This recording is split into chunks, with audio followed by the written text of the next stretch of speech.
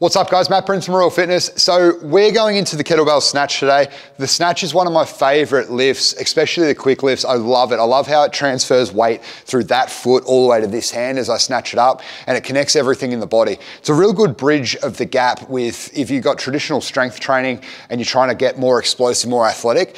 Snatches are a really, really good way to start to bridge that gap and start to create that athleticism that you want. So when you're gonna get a kettlebell snatch, I assume that you've done clean and presses. That's one of the sort of buy-ins for it. You wanna learn where the rack position is. You wanna learn how to hold it overhead stable because we're gonna be dynamically getting it from the hip overhead. Now, if you have done that and you've passed that test, you're gonna grab the kettlebell in the corner here, okay? So this is gonna allow you to push your hand all the way through as we snatch it up. I like to grab it in that corner, okay? If you grab it too far here, it's gonna be hard to keep your wrist straight as you go overhead, okay? So when you grab it here, this is step one. Now, step two, you're gonna lock your core in nice and tight, tense everything strong, and we're gonna do a dynamic movement where I'm gonna lean back a little bit, I'm gonna pull the bell into my hips, and I'm gonna snatch it overhead.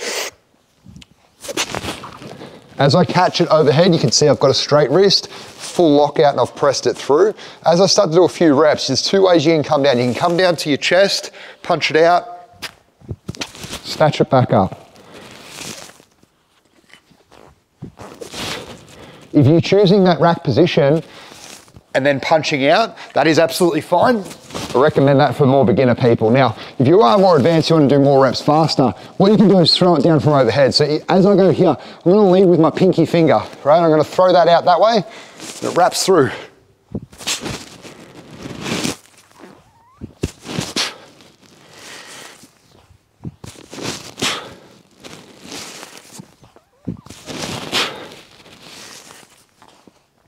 And you can see, as I throw it from over top, lead with that finger, it wraps down, comes in, I snatch it back up.